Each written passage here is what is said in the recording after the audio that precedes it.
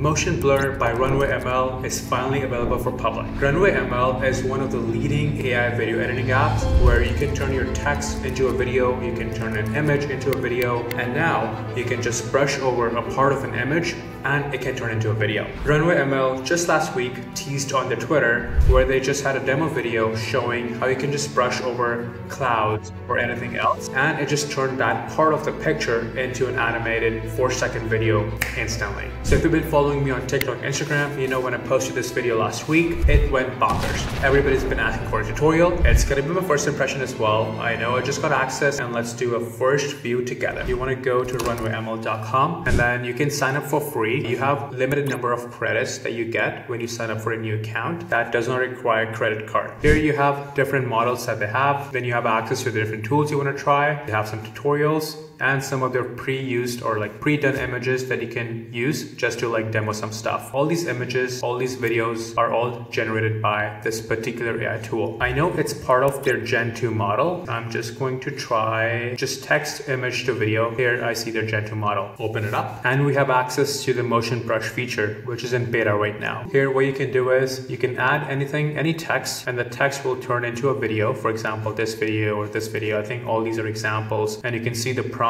they have used in the bottom here to generate this video. Or you can add an image and it will turn that into a video. So to use motion brush, we have to add an image. What I'm gonna do is I'm just gonna use one of their images from here, or I'll see if they have something in my asset section. Okay, I'm gonna go find an image. We can use MidJourney Showcase. I'm just gonna pick an image from MidJourney that we can try in our demo and see how it adds the video effect to an AI generated image. I like this one. I mean, they're all pretty cool. I'm just gonna take a screenshot of a couple of these images, and now I'm just gonna add an image here. Okay, we have our image. Now let's use the motion brush feature. Control a specific area with motion brush. Brush over an area to apply motion controls specifically. You don't need to be precise. Tap anywhere to begin. We can adjust our brush size. We have an eraser, and this controls where the motion is going to happen. Like, you know, if it's going to be a vertical animation or video, if it's going to be on the vertical side. And I'm not sure what proximity means, but I'm assuming like which proximity around the brushed area that's going to change. So let's start with just the clouds in the background here. Maybe actually let's try the vertical one. Let's add the vertical one and let's see if it changes this way. It's going to give us an idea if that's how these tools are working. Let's save this and generate 4 seconds. I've been using this tool quite a lot. I still have 67 seconds left. It resets every month. Wait. I think for social media posts and all that stuff, it's pretty cool if you just want to add a bit of like dynamic elements to your static posts. You know, maybe if you're having a Teams page on your website,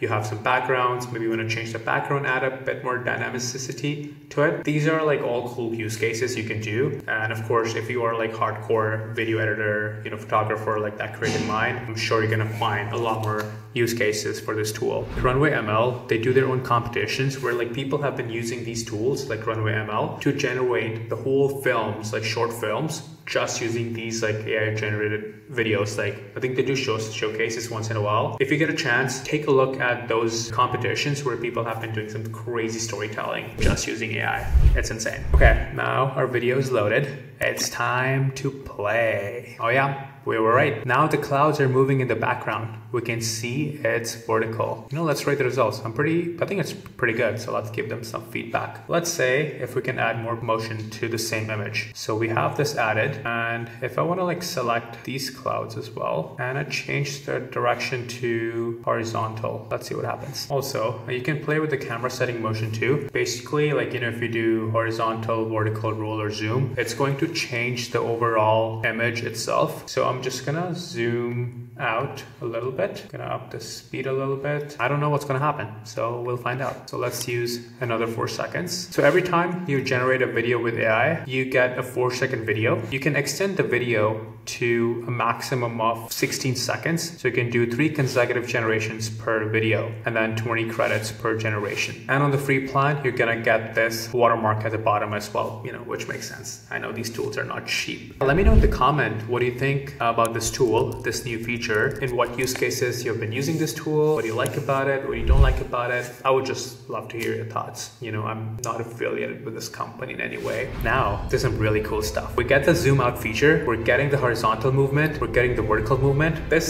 looks super cool. I mean, the image itself is super cool too, but I think this is pretty cool. Subscribe to the channel if you want to become an AI marketer. My goal is to share practical only use cases to how AI can be used to better yourself, to be a better marketer. I'm an entrepreneur and creator, and I know we all want to be better ourselves to survive in this economy. Peace.